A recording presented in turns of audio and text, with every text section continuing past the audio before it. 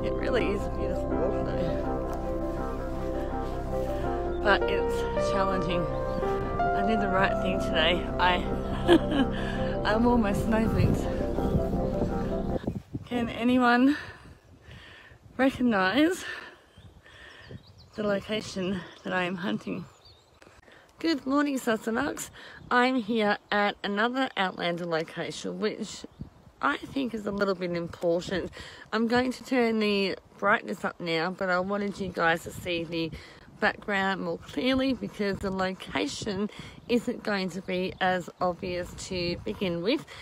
And no, it's not Glencoe, even though it could almost look like Glencoe. That's not where I am. It is actually an extremely difficult location to find.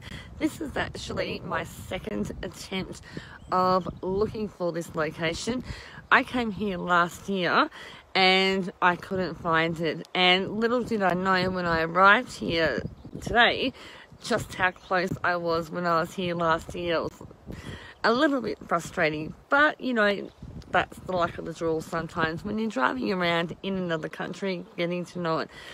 I think considering the fact that I am driving around in another country, I've done relatively well. This location was actually used in a couple of important scenes, especially in episode 1, season 1, Sassenach.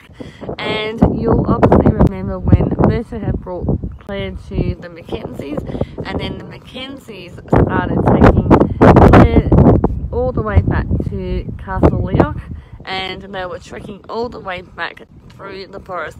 And that forest was actually filmed on this property.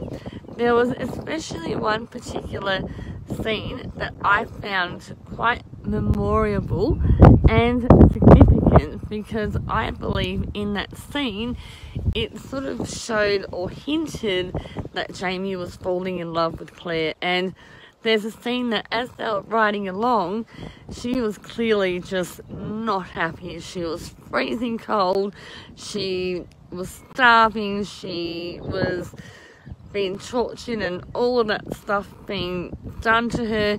She was amongst strangers, she was away from her husband and a home, everything, and you could just see it all in the expression on her face.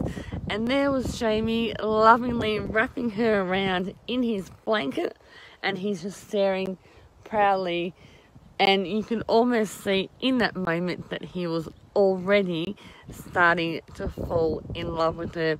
And it was almost like he had this, you know, this caringness already there about him. So they were actually some of the scenes that were all filmed here. When they were trekking along and you sort of saw the magical forest, that was exactly all in this location here.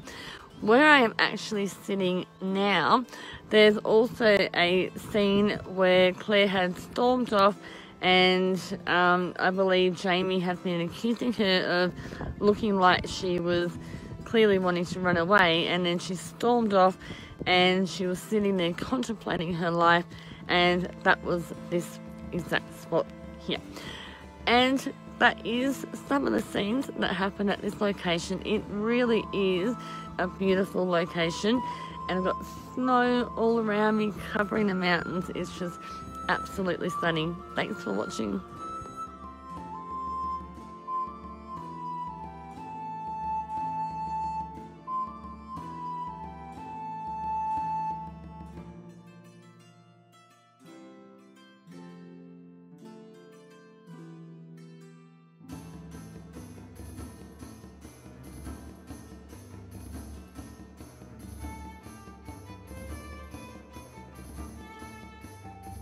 you'll see that I've got some friends behind me and this very log, and because of my friends I don't want to go and disturb them and enter their paddock, but this very log is actually where Kat had actually sat in one of the episodes.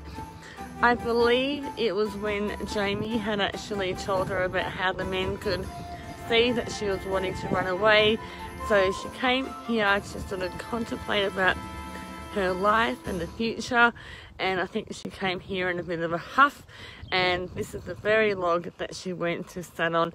There's also a closed gate, but it's mainly because I don't want to disturb my newly found friends that I don't want to go and sit on the log. This entire location was actually used in several scenes. It actually extends quite far back down that road. Hi Sassenach, it's Lane from outlanderthroughthestones.com, inviting you to take the time to subscribe to my channel, especially for those of you who are about to head over to Scotland yourselves to explore all of the locations. I know exactly what it's like to head over to a new country that you haven't been to before. I've gone through it all myself, and I'll be sharing with you all the information that you need to know about heading over there.